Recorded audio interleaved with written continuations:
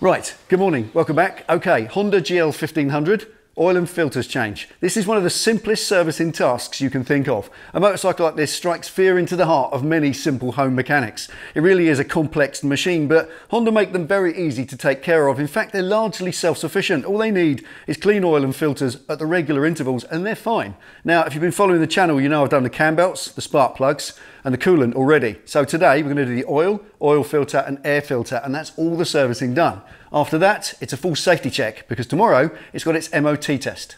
So let's get busy.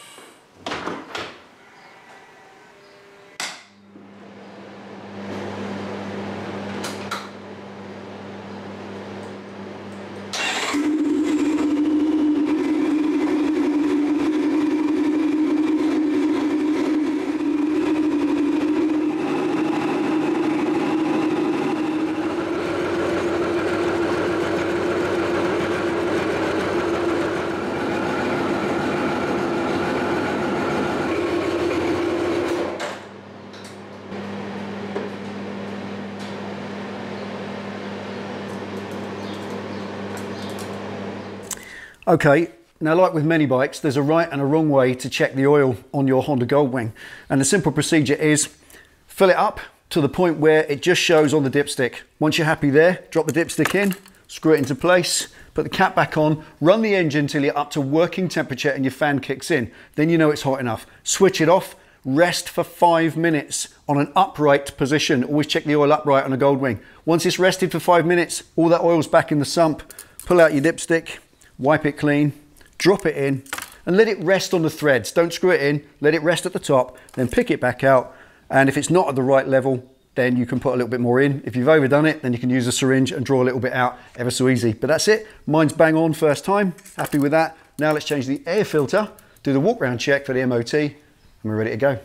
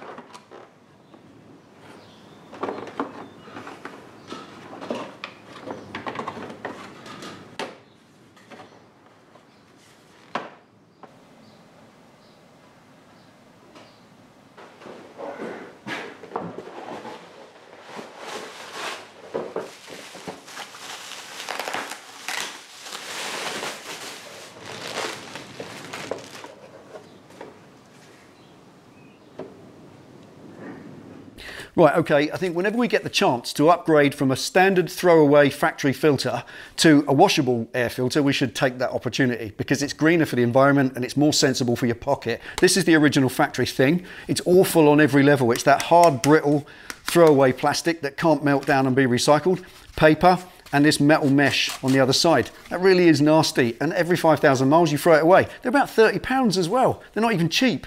So that's going out of it, and this is a washable Simota filter that will last the life of the bike. So you buy it once and fit it in. Price-wise, it's about 25% more to buy, but you buy it once. So actually it will keep saving you money as the years go by. So I will leave a link to this Simota filter in the description below if you want to treat yourself to one, but check your airbox first to make sure there's not already one there, because more and more people fit washable filters because it's just common sense, isn't it?